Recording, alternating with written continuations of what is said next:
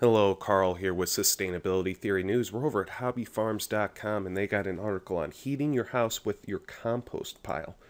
A great article here by Lindsay Grossfield, and she has a link to another helpful page I'll show you in a second. But we'll go with this picture.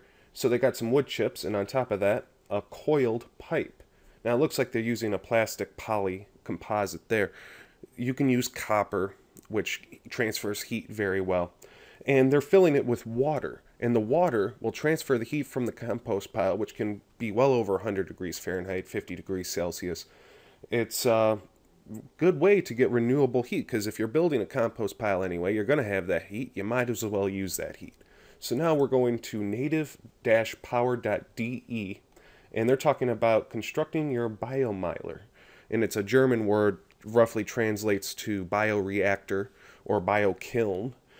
And it's a great little design here. So they have a platform, and it has a sub pump for the extra water to drain off into.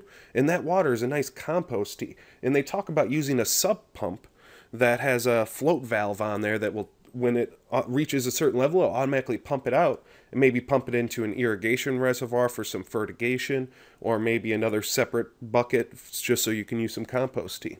But then it's layered compost, layer of coils, layer of compost, layer of coils, all the way up, and then you just water it for until the internal temperature reaches about 50 degrees Celsius, and then you just let it go.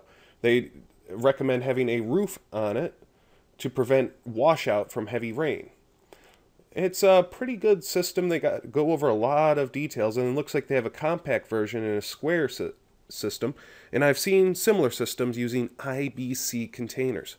Well, that's it for this story. You can read more about it in the links in the description. And if you'd like to see more news headlines like this, subscribe to my channel. Have a great day.